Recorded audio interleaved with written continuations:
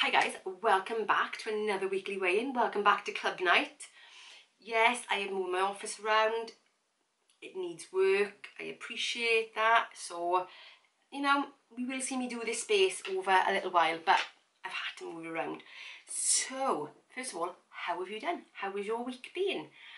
How was mine? Well, okay, first of all, before I carry on, I've got something coming up the rest of the week, so it may mean that the next upload you see is another weekly weigh-in, which will be next Tuesday. So my what I eat in a day and when I'm supposed to start the Sunday sort of meal prep and reset, so I'll probably start the week after.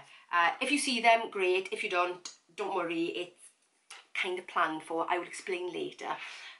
Not later in this video, but later after it does or doesn't happen. Anyway, so yes, how have you been? How has your week been? Let me know.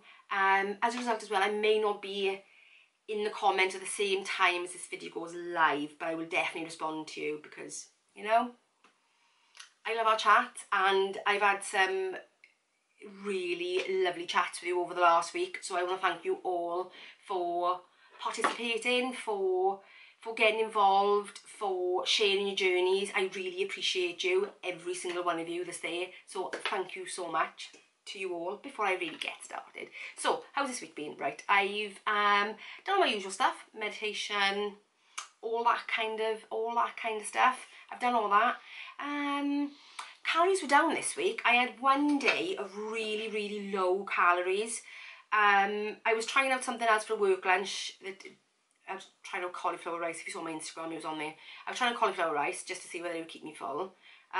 Just for the sake of trying it, I guess. And it did, which meant my calories were really down that day. So my calories averaged out at 1,626-ish for that week, which is really shy of the 19 something that I kind of like should be on. But then by the time I got hungry, it was too late.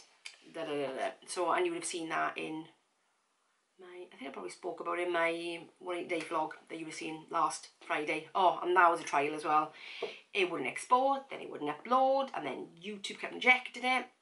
So apologies, it's fraught of technical errors at the moment.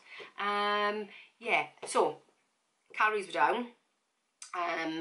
My steps were around 6,000, so, you know, not the 8. I did manage to get out for a walk, as you saw, which was really nice. It's nice to see the weather turning a bit. What else? Didn't get to do my yoga. What else? So, for me, really, it's been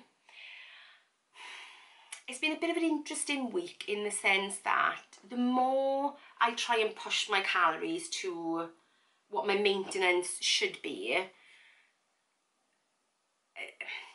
I don't know whether I'm consciously, well, not consciously, whether I'm subconsciously pulling my calories in, or my body is saying to me, well, actually, you don't normally eat that much, so I'm not getting hungry enough. But one thing I have done for definite is I've really started putting the calories into the meals, except for my what I eat in a day on Thursday, Friday, when you saw it, which I had a lolly and a cookie. But I think the difference is the fact that I kind of have it because I kind of want it, not because I need it.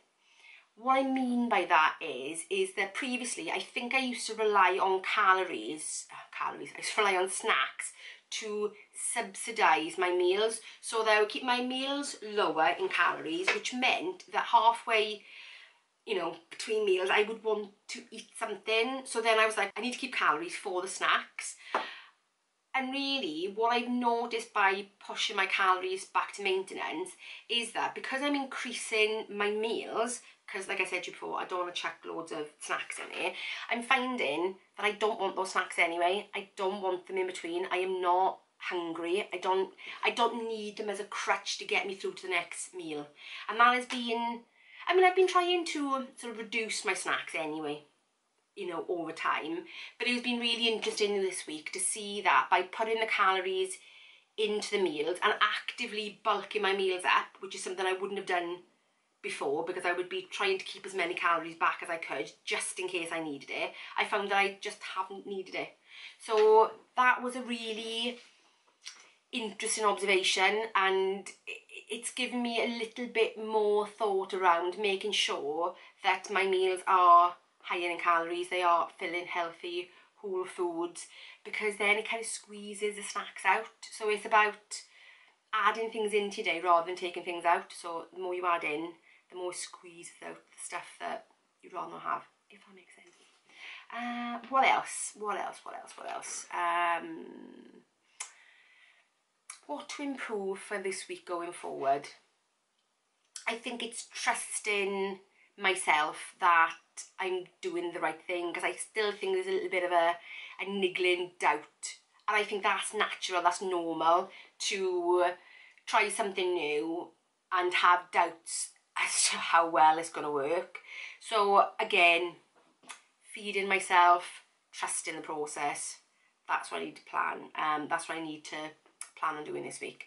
And that was, again, my tweak for this week is plan it better, plan more, and trust in it. So how did I do this week? Anyway, I lost 0.2 of a pound. So interesting, even though I'm trying to push my calories up, and I think it goes to show that thing about your body sort of drives for homeostasis. It drives you to be where you were. And because I was in that deficit for so long, it's like as if my body's driving me to go back to it. So I've now got to actively push it the other way. Now that's a problem I never thought I'd have. I never thought I would have a problem getting my calories in. Never, ever, ever. But here we are. New thing for all of us, guys. Yeah. Oh, email. Yeah, so that's it. That's it for this week. Short and sweet, I know, because other than that one observation, not much has changed, I guess. I'm still working at it. I'm still working at increasing my calories back to maintenance, so that then I can drop back into a deficit after, and that I don't have to drop my calories to a silly low in order to lose weight. That makes sense. So yeah, so more of the same for next week. Like I said, let me know how you've done. Let me know, you know, because actually there's quite a few of you that are actually thinking about the same thing. So it's really, it's an interesting thing, isn't it? It's interesting to wonder, well, you know, it should work. You know, science says it should work, but you know, we're all different, each to their own. Anyway, yeah, stop rambling now. I will see you whenever the next one is. Bye, guys.